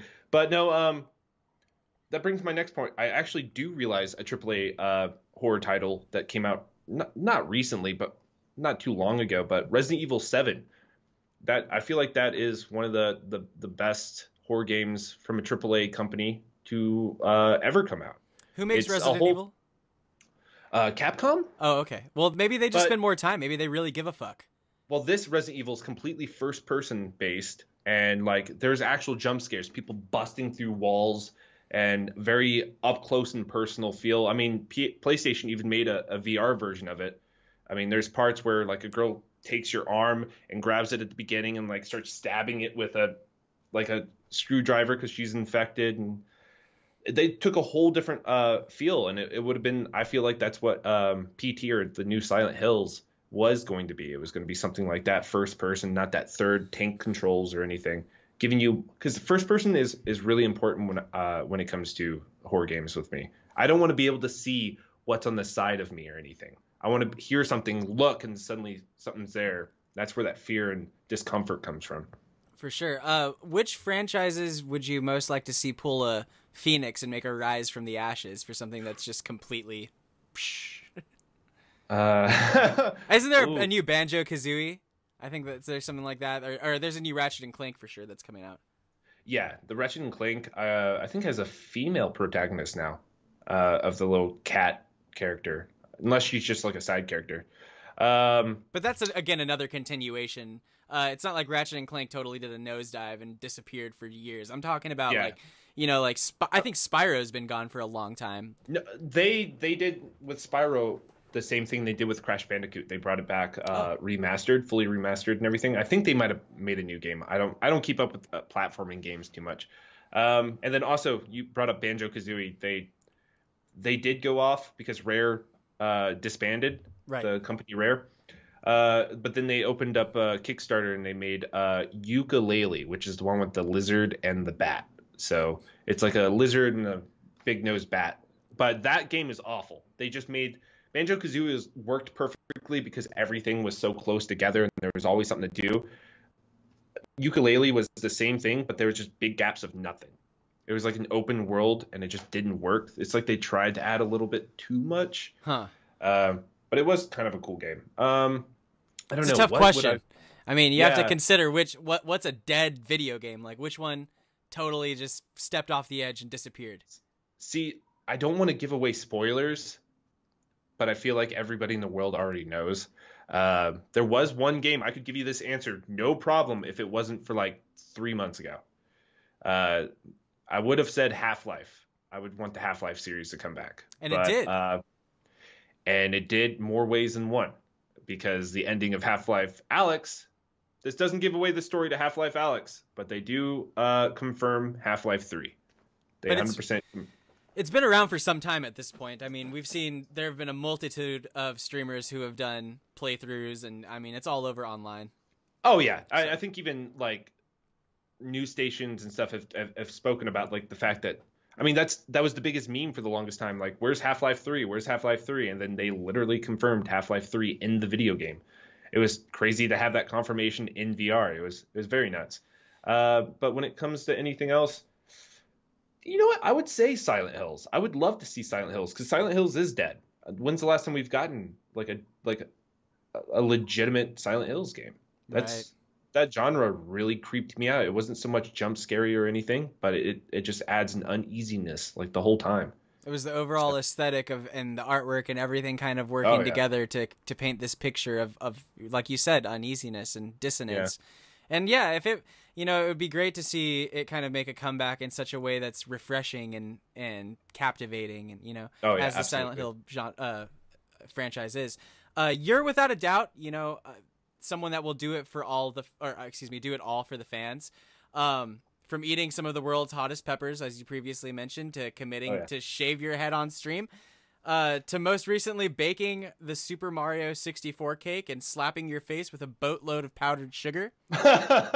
By the way, guys, I just want to say you need to follow Wes on his socials at WatchOutLoud. We'll do long form plugs at the end of the show, but that clip was hilarious. I'm curious, what most excites you right now personally in regards to the content that you're pursuing? Just the content. It seems like such a simple answer, but honestly, after I finish a stream, when I do content like this, the first thing I go to is on Twitch. I go to my clips. I want to see what people have clipped. That shows me the best moments, and I usually post those moments. They're usually the best moments. In fact, from that stream, the baking stream you were talking about, there's like 6 other clips I wanted to post, but I didn't want to spam my Instagram account. That was just the one that made me laugh the most. I mean, I had egg on my wall I was like, I made a joke. I was like, haha, this is an egg, everybody. If somebody donates $10 right now, I'll smash this egg into this egg. And then literally 10 seconds went by and $10 came in. I was like, all right, fine. And just went all over the place. That's a strange experience. It is smashing eggs on your head. Yeah, it's kind of it's kind of like an entertainment monkey kind of situation, but you definitely have an understanding that you're totally cool with that.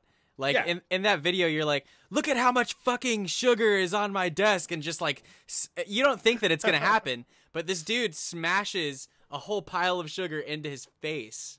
Well, in that situation, I was like, how do I prove that how much sugar? Because my friend was telling me, he was making a joke. He was like, oh, you're such a millennial, man. Like, you think a big mess is actually just a little mess or something. And I was like, you know what? And I just grabbed the pile of sugar and I was like, how do I show this to him? Because he's on a call with me. And I was like, screw it. And I just went bam, because I was like, boom, that's going to be entertaining. And then I can make a moment out of it. And of course, you can hear him laughing his ass off. And then they turned it into a whole joke like, notice me.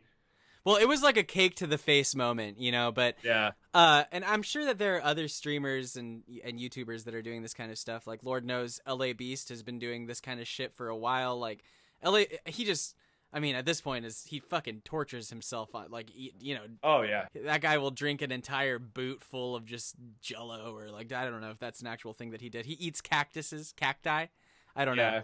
LA Beast is a beast. That guy's insane. Yeah, oh, yeah. One point I will make, though, I will never do the whole dance monkey situation. Like, somebody donates to me, like, hey, go get your ketchup and pour it all over your head or something. If somebody demands me to do something, I won't do it. If I'm okay with doing something, I'll just do it. You presented the situation to begin with. Yeah, it wasn't like they told you to go and do that shit, like shoe on head, right? Yeah. I've been around Twitch when 4chan was rating Twitch and saying like 123 door giveaway, which I don't know what stupid joke that was. And then, hey, put a shoe on your head, shoe on head. I never did that. I thought it was the dumbest thing. Like, I'm here to entertain and do things that make me happy. I'm not here to do what you're saying. Like, I don't know you. Right. Like, I'm not going to do stuff because of that. So I would never do something because somebody told me to do it. I will say, I think that shoe on head was pretty funny. I think that's like, it just goes to show some people will do anything, you know, and I think that that's a pretty bold statement, and it's important to say that, you know, you're not there to just do anything. You're there to entertain people at your own, you know, at your own, you have control over the situation, you know? Yeah. But shoe on head was like the dumbest request that anyone could ever make. Hey, we'll put a shoe on your head, and people will be like, oh yeah, whatever, I'll just do it. It just kind of shows the psychology behind being the person behind the camera. Yeah. If you remember Sebastian, he's the one that got me into streaming. He did that a couple times. He put shoe on head. He put shoe on. I wonder if that ever benefited anyone. If anyone was like, yeah, I'll subscribe because of shoe on head. I think he put a shoe on his head, and then he didn't think it was enough at one point and poured a beer into it and drank it. Okay, well, that's like just totally pushing it to the next level. Yeah, I think that was one point. This is like way back in the day, like 2014. That's actually pretty funny. With so many individuals getting into streaming, content creation, and all of that good stuff, largely because of coronavirus, there's no shortage of creativity at the moment. Do you happen to have any advice for would-be streamers? Be yourself. 100% be yourself. It's okay to, what I like to say, yoink ideas. Like you said, eating every flavor of Oreo or Pringles, or eating everything at the Wendy's menu or something like that. But make it interesting. It's a good idea. Yeah. Like, you could do those, but if you literally copy it from word to word, that's just, hey, let me copy your homework type thing. Just be yourself. try and be like, even if you feel like you're not entertaining, just put some characteristic into it, like put some energy into it. Don't sit there like a zombie. Like treat streaming like you would your sex partner. You don't want your sex partner to be completely dead while you're going at it. You want some energy going on. That's what people want to see while they're going at it. You don't want to fuck a mime, you know? I mean, some people might want to fuck up. That's doing a huge disservice to the mime community, dude. Some mimes probably got to get some too. Do mimes fuck other mimes, and do they actually fuck when they fuck, or is it all just like they're just playing out the motions? They just sit next to each other and they're just like, because it makes no noise. If they go at it, there's going to be a whole situation. So yeah, that you can't have that. You can't have like, that. Another big thing of advice is I'm so used to talking about this kind of stuff that mime sex. Talking about mime sex just doesn't even faze me. I've been on the internet for too long. I just went on to the next conversation. But yeah, another thing. But another thing people should understand, and this really helped me out when I streamed, is don't put your how many viewers you have and how many followers you have on your screen when you stream. I used to have like my dashboard up where it would show how many viewers are in my stream at one time. Like whenever I'm live, it would also show me how many follows. I would always check it all the time. Don't even check it. When your chat, just notice how fast your chat is going. Because what you really need to do is keep interacting with your chat as much as possible. Because the more you interact and the more you keep them entertained, the more they're going to stick around. And the more they stick around, it's going to build up because other people are going to come in. They might really love your streams, and then they stream. They'll raid you. More people are coming in. It's all about opportunity. So just keep doing it, whether you have one viewer or 20. And it sounds so cliche to say that, but honestly, just do you, be yourself. It's okay to yoink ideas.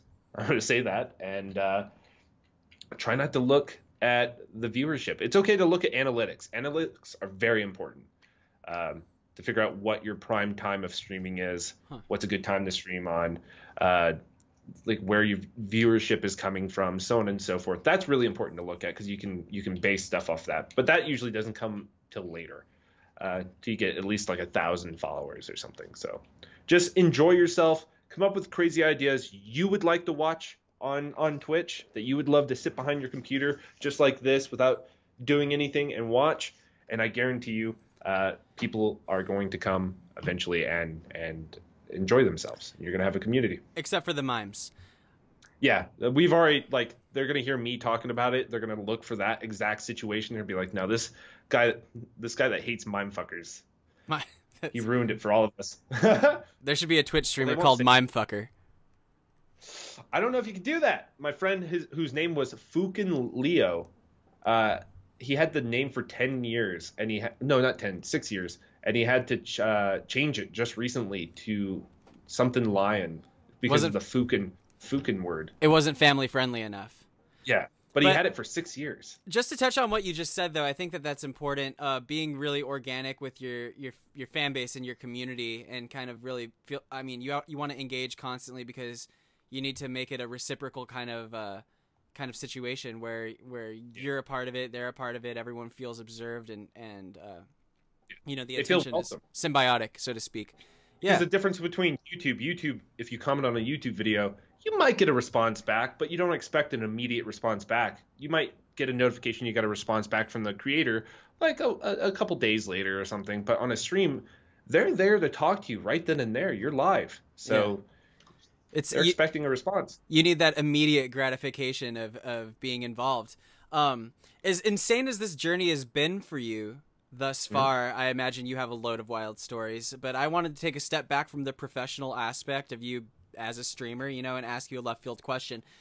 What's one of the craziest things that you've ever experienced in your life? Ooh, craziest. I've gone through a lot of stuff, and a lot of it from my past, especially high school. Don't remember a lot of it. Wes and I are old friends, by the way. Yeah, old friends, and there was a lot of drinking back then. Would not advise. Yeah, would not advise. If you're thinking about getting into heavy drinking, Get out of it. Get out of it.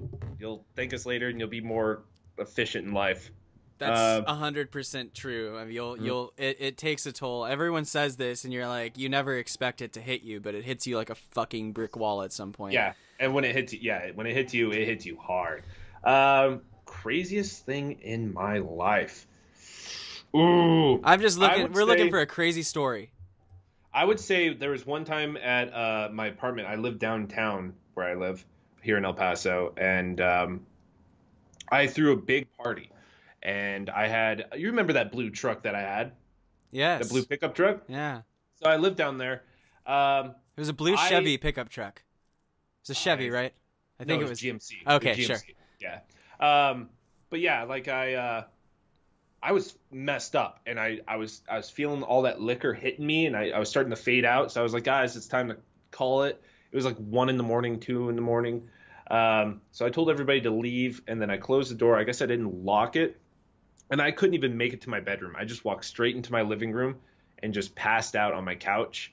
Apparently, 2 girls from that party could not find their keys for their car. So they came inside, looked for their keys. I guess my keys, because I had a big lanyard, was hanging out of my pocket. I was passed out drunk. They took my keys. And then the next morning, I hear hard pounding on the door. I'm hungover. I'm waking up. It's my mom and dad. They're like, what the fuck happened last night? The cops are calling us. Your car's impounded. It's totaled. And I was like, what do you mean? They're like, well, no. They first came in and said, hey, where's your car? Like all, passive aggressive. Where's your car? And I just looked out the window. It was gone. But yeah, what happened was the girls took it. They went to another party, got even more messed up, and then crashed into 7 parked cars, injuring 1 person, and then hitting another moving car, and then jumped out of my truck and bailed off. And then I had to call and make a police report that they stole my car. They stole your car? They stole my car. Yeah, I was completely passed out. And then the one girl I was kind of talking to, so I don't know if she thought that was a reason to do that, but her dad actually called me. He was military. He's like, oh, my daughter's like student council at Coronado, blah, blah, blah. It's going to ruin her life. Wait, so she was underage? Like, I mean, she was clearly, if she's in high school, she's, yeah. So she was No, it was her friend. It was her friend's parent that called me. The other one just came by and dropped off my keys. Okay, but I was this girl fucking was drunk and took your car. Mm-hmm. And fucking, and I made a police. Yeah, that's fucking crazy. It was so nuts, the damage done to that truck. And then my parents had the truck for a while. They were trying to figure out what we got to do because it seemed totaled. My dad literally just took a sledgehammer and took all the panels off on the side of the doors and just started hitting it in as best as possible. Oh my God. It was awful. I had to drive that thing around for the longest time. As just a totaled truck. I mean, yeah, it looked like I had hit a bunch of stuff on the side. So, and it wasn't me, but so what happened to these girls? I never found out. Did they go to jail? I don't know. I never followed. I never had to go to court or anything to follow up on it, but I made the police report. I guess the cops had gone to their house because I got a call from their parents saying like, hey, the girls are telling us you gave them the keys. And I was like, dude, I was passed out. I didn't even realize my car was gone until my parents showed up. They're like, well, this is going to ruin their life, blah, blah, blah. And I was like, I'm sorry. My car is totaled because of them. And then I just hung up. Yeah, that sounds like a really stressful situation. And especially for someone to come back in. I mean, because if you have a party or something like that, there's no way for you to really have, if it's a big party, there's no way for you to monitor every single person that comes in and out. Yeah. And, you fell asleep and someone comes in and takes your keys and takes your car. I didn't lock my front door. I was so out of it. I just closed the front door after telling everybody to leave. But still, I mean, it's my place. That's an honest mistake, though. A lot of people don't. Everyone thinks that it's America. You got to lock your doors. You never know. And I mean, yeah, you're right. You should have locked the door, but you weren't thinking 100%. And you also had the expectation that someone's not just gonna come into your home after you've kicked everyone out. Yeah. So Yeah. So that's wild. Yeah. Wow. That's definitely one big thing that stuck with me. It messed things up for quite a while. But yeah, it was a crazy experience. I'd be really interested to know what ended up happening to those girls, or if that, like, if it was pursued or anything like that, because dude, that is just so wrong. To be honest, feel so pissed. I would have to go to the police department and then ask for a copy of the report, because I don't even remember their names. So there's no way to like look it up or something. I could possibly look up reports from like that period of time and see if something like that came up, and then look it up. But dude, that's just so much work. It's the past is the past. It's done. Fuck you, Grand Theft Auto truck stealing drunkards. Dude, as you know, first parties here sometimes got crazy. People would get crazy at parties here. Parties in I feel like parties in Texas get really people like to get fucked up in Texas. It's just a totally different thing. I mean, people drink all over the place, right? But in Texas, it's like the goal is to get obliterated. That's like all there is. Yeah, like it's wild. Even like I said, Peter Piper, I think Chuck E. Cheese at one point started selling alcohol. Like children's places are selling alcohol. Like I was like, where is this going?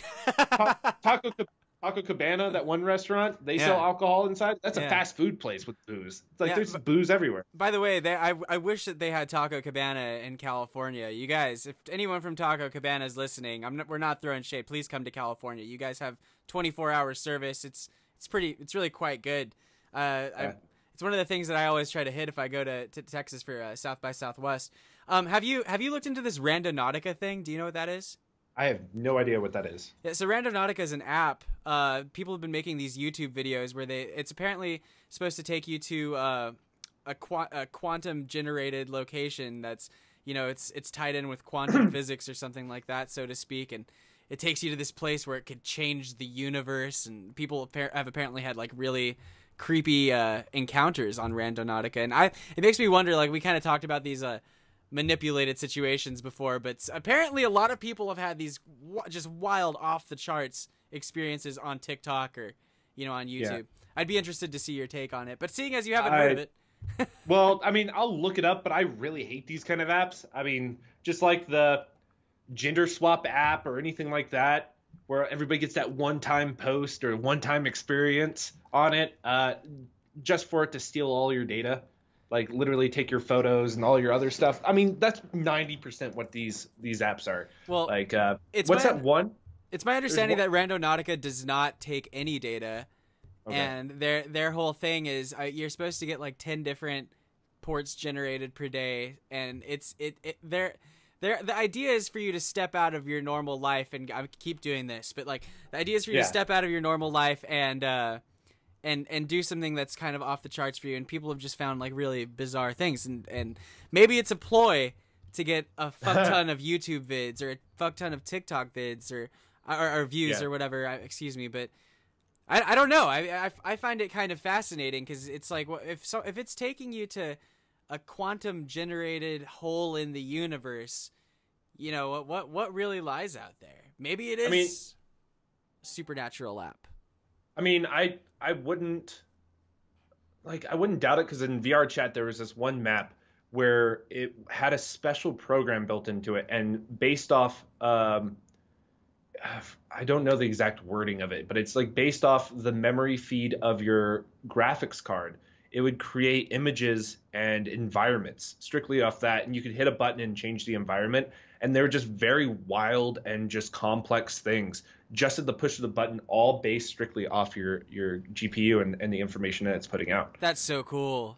Yeah. I mean, I saw, so I watched, God, what the fuck is his name? I watched Elon Musk do a panel with, who's the guy who founded Alibaba? I have no idea. Jack Ma. I watched Elon Musk do a panel with Jack Ma, which is like two just completely different personalities. Like Jack. Oh, is that the one where he's like rolling his eye? Yes. Like, and he's like, I think AI should be called Alibaba intelligence, and there's no way that a computer could be smarter than a human being. And Elon Musk is like, dude, computers are vastly smarter than human beings. Like, you have no idea what kind of power artificial intelligence could eventually have, and these kind of apps. Maybe it could take you to some kind of weird place. Like the fact that it can build an entire environment off of your GPU is just that's wild on one side of the spectrum, but like if it could take you to some places that are, have some modicum of supernatural pull, that's kind of crazy too. They say that Randonautica can change your future through making tears in the universe. It's really kind of, and that kind of turned me off because I was like, dude, I feel like I'm doing pretty good. Like, I don't know. I think the misconception that people have about computers not being as smart as humans and not being smarter than humans is the fact that computers don't have the control humans do. Computers rely on our input to use that knowledge that they have, and that's why they're restricted. So if you made it AI, that would give computers our ability. It would take away our input. Yeah, it gives them full agency. It gives them like full play field of their knowledge, and then who knows what the fuck they would do with that, because computers and technology is only limited by us right now. Right. And our input. So are you excited about artificial intelligence, or does that kind of scare you? I think we could easily make it with restrictions. Like, they already make programs and stuff with restrictions built behind it. I'm sure they could figure out a way if they start to develop it. Well, if they ever make AI, just don't hook it up to an internet. Just make it isolated. It has to be, though. It has to be hooked up to the internet to have to have that machine learning capability, right? I mean, yeah, but no, they could do other things where they bring in, like, because I'm sure once they make it, they're going to have like flash drives that have like 3 billion terabytes of space on it. And you can just Google a portion of, or like download a portion of Google, plug it in, keep them isolated. I say keep it isolated. The minute like it becomes self-aware and it can start taking over other things, if that's a possibility. Yeah, then the world's over. Yeah, then we're done. Otherwise, we just have to turn off all technology, and then it's like that Johnny Depp movie. Which one? The one where he puts his consciousness into like all electronics, and like the world literally just has to turn off everything at the end. I haven't seen that one. What is it called? Edward Scissorhands. It's like that story though. I have no mouth and I must scream, and it's like based on I mean, I'm totally gonna fuck up the entire plot, but yeah, look it up. I'm just gonna advise people to look it up. What's the Johnny Depp? Transcendence. Oh, haven't heard of it. It's actually really good. I don't think it's realistic in what I think AI, but like he's dying. They upload him. Holy shit, dude. What? This movie has 19% on Rotten Tomatoes. But you know what? The thing is, some of these kind of movies, I don't mind watching. Like, I wouldn't pay for it, but I'm sure you can find like a free one on like YouTube or something. 19% is like, that is like abysmal. Like most people were like, don't. No wonder I haven't heard of it. It was like entertaining. It was like entertaining to watch, but the story was a little like, what the fuck, dude. The story left you wanting. No, it didn't make me wanting. Oh, I see. But it was a cool concept, and that's why, like, it's one of those movies that you watch on a lazy Sunday, and you're like, "Oh, this is on, and I'll watch it," and you just sit through all of it, and you're like, "Oh, okay." If you have HBO and it's just like on, and you're like, "Oh, no, yeah, okay, I got you." I mean, I couldn't even remember the name; I had to look it up, so it's not something that stuck with me. Again, it's like one of those situations where is it a memorable film or not? Really, you remembered plot points from it, but not the actual film itself. So that kind of speaks to the value of the product. My face is coming into view more as it gets darker. I love it. Yeah, there we go. Let's imagine for a second that you've had your biggest break and you're now able to do whatever you'd like without question or hindrance. What would be then the first move for Watch Out Loud? I know you said you want to rent buildings, but I'm talking about, and getting a house is a personal goal, but as far as a career goal, what would be the first thing that you do to kind of like, you know, like as far as content creation, or what would be the first thing that you would do? Does that make sense? Well, the only reason, like, I'll go into that. The only reason I said get a house is because I'm sick of this studio. I really want to get a house, not to park my car in the garage, but turn the garage into a full-fledged like studio where I could do a lot more in and have a lot more room and multiple computers, stuff like that. Maybe set walls. I do have some set walls right now. When I thought I was going to go to YouTube, haven't really used them. They don't fit in here, so I can't use them in here. But yeah, I really do want like kind of a studio and a house. I feel like it's off of everybody. There's no noise going on. I don't have to deal with neighbors and stuff like that. So that would be awesome. That's something I was trying to do before COVID happened. But so it would be your living space as well as your full-on content creation hub. Yeah. Well, that makes sense. I mean, that answers my question then. I totally shat on you for no reason. Flame me in the comments. Downvotes are coming. Oh my God. Spare but overall, me. Like when it comes to like the content, what I would do if I had like I was hugely popular, it would literally be the same as what I said earlier. I would just keep doing what I'm doing. Probably more expensive things, bigger things when it comes to content. And then I would still tell people, if I ever get boring, stop watching me. I'll just like the minute I become boring is the minute I'll probably jump out of it. People aren't gonna stop watching you though, man. Like if you're inspiring folks and you're giving them something to do and keeping them around, and you know if you have an idea where you're gonna rent out a whole building, I'm pretty sure that's a profound idea. Well, that one idea is I literally want one of those giant buildings to put up like a 50-foot green screen and just film 3 hours of just stupid stuff on green screen, and then let my viewers make stuff out of that, and then have like a movie night where I watch all their content, and then like I'll choose like 3 winners and give them a prize or something. Full disclosure, if anyone steals this idea, we're gonna know where you got it from, and you're gonna be subject to the full legal hammer of WatchOutLoud. Well, in a way, it's already been done. The German okay, never mind. guy, he's done it, but he hasn't given away prize. But that's another thing. Getting huge amount of viewers, that's important to me because there's so many things that I want to incorporate viewers with in my streams for the stakes. But it's kind of hard when you only have like 50 viewers or something. I would rather have like do a poll and then suddenly there's like 1,000 votes and like I really know what people want, or like doing some kind of game. I do have a mod where people can click on my screen and it shows me where the most amount of people are clicking. There's a stream idea that I want to do with that, where literally people choose what I do on stream by clicking anywhere on the screen, and I have to just click on it and just do whatever, and stuff like that. So is most of your fan base based in the United States, would you say? Or do you know? It's Europe, England, America. America's definitely first. Canada, Mexico, and I had like 1% South Korea on my analytics last time I checked it. So that's cool. Yeah, that's really cool. South Korea is definitely, there's quite a few people using Twitch over there. What I always thought was funny is not to be politically incorrect or anything like that, but did you ever see the map about Twitch users that were in North Korea, and it was like literally just Kim Jong-un?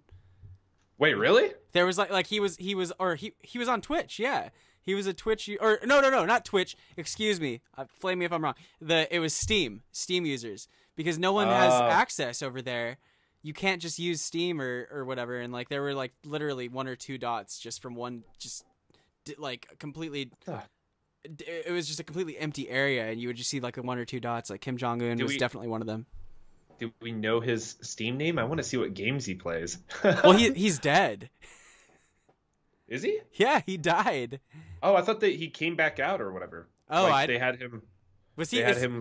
He's alive? I don't know. I think he's dead. I gotta Google this now. Kim Jong-un dead? Question mark? Is he dead? Wait. Whoa. Yeah, some like K-pop thing popped up. So he's not dead. No, he came out, like, I remember when that all happened. What? And then he came out and walked out on stage. It was like a couple weeks after that whole surgery situation. Oh my God, dude, my mind is fucking blown right now. What the fuck, dude? I thought that dude, oh my God, I straight up thought that he was dead. No. I straight up, dude.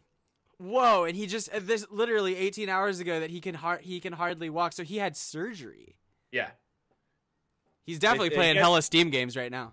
Oh yeah, I want to see what he's playing. He's probably playing like Doki Doki Literature Club or some anime game or something. What is that?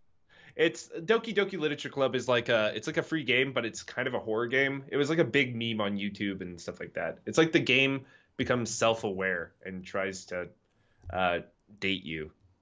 It literally deletes all the other characters in its game, trying to date you and become the only one and survive only with you. And if you beat it the wrong way, it gets to a point where every time you open the game, you're stuck in an infinite universe room with this AI for for forever. So it's like that game. Do you remember that game where it was like you had a bunch of different options and you were trying to get through an office and it was like Norman or something like.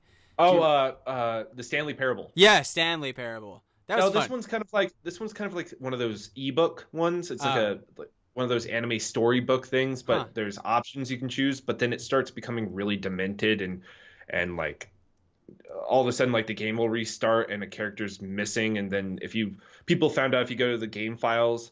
That character's file is missing and all this stuff, like the AI deleted it or something. It's a really creepy idea, but it's cool. I can't believe that Kim Jong-un is still alive, dude. Like I feel like I really feel like that was like international news, and now I feel like it's like that's a robot. Like someone had to put. They really didn't talk about him coming back. They spoke all about his complications and stuff during surgery, and there's a chance he might be dead, but we would never know because they don't tell us anything. But then they really didn't talk about him coming out on stage and he was alive. I wonder if they were like, dude, he can't be dead. We've got to fucking throw this cyborg thing into motion and like create it. That's why they're like he can barely walk because they're still teaching the cyborg how to move. Right? Either that or he just has a look-alike. Oh yeah, it's like one of those twin brother situations where they shipped him off and kept the. But how would he be so fat? I lost all of our listeners from North Korea right now. All one of them. Yeah, all one of them that has internet access. Yeah, so since we touched on, the idea of you being able to do whatever it is that you want, be getting a house, your own production hub, what can we expect from Watch Out Loud in the near future? To be honest, I don't want to give away too much, but just a lot of crazy stuff, a lot of overtop stuff. I will always kind of hint at what's going to happen on streams, but I will say for right now, I'm only streaming 3 days a week. I felt it was good only to do Wednesdays, Fridays, and Saturdays. I didn't stream yesterday, sadly, because I had a little Corona scare. I was scared about that. How often are you uploading to YouTube? I have not started that yet. Okay. Yeah, so I was going to start editing those videos because, like I said, I wanted to start uploading those the week after. But then my first week, all the streams were like over 9 hours. So that's a lot of footage to go through. Yeah. Just at least skim through. And then also a couple of the streams I just didn't feel like had enough like YouTube oomph to it.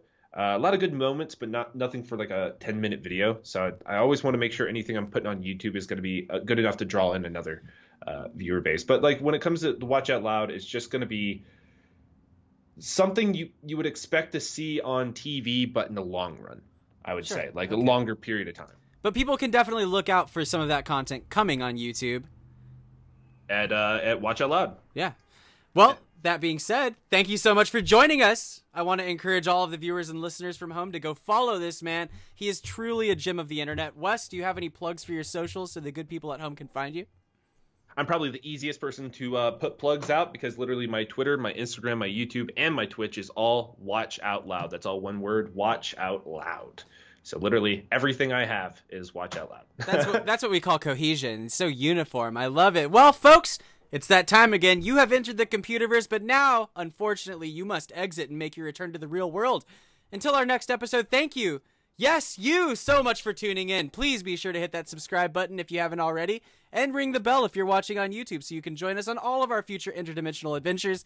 You can follow me on Instagram at Downlowd, DOWNLOWD, on Twitter at Downlowd here. As always, you can visit www.imdownload.com for all things related to my music, comics, stories, and more. I truly hope that you enjoyed this adventure with us. Until next time, be well, stay safe, wash your hands, and if you're going out, be sure to cover your face. Goodbye for now.